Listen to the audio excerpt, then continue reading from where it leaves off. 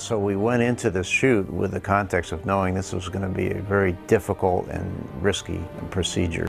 In Switzerland, on average, 26 people die in avalanche accidents. And of those 26 people on average, 90% to 95% have triggered their own avalanche. One of the things I think that was the key to doing it safely was the amount of preparation that we put into it.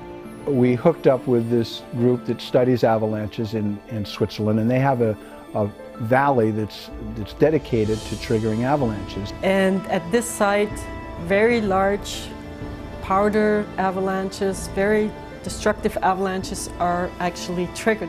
One of the exciting things that we did over there was placing the camera right in the path of an oncoming avalanche. We had to bring the camera in on a long line, dropped it down. He flies out, Jack Tankard is then flown back in where he fine-tunes the position of the camera and puts a locating device in it so he can find the camera after the avalanche. This was kind of amazing and scary to me, is that we have a crew in the helicopter, and so you're flying and you've got these 5 2-liter jugs of dynamite in a helicopter with the fuses burning, and they're holding it in the helicopter waiting for the fuse to get to a certain area before they let it go.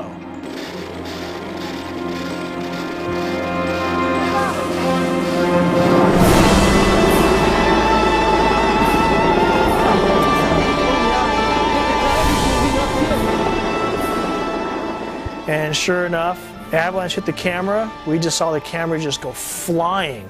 That was very a nice demonstration of the mechanical impact. The forces are rather high and people underestimate the forces in avalanches.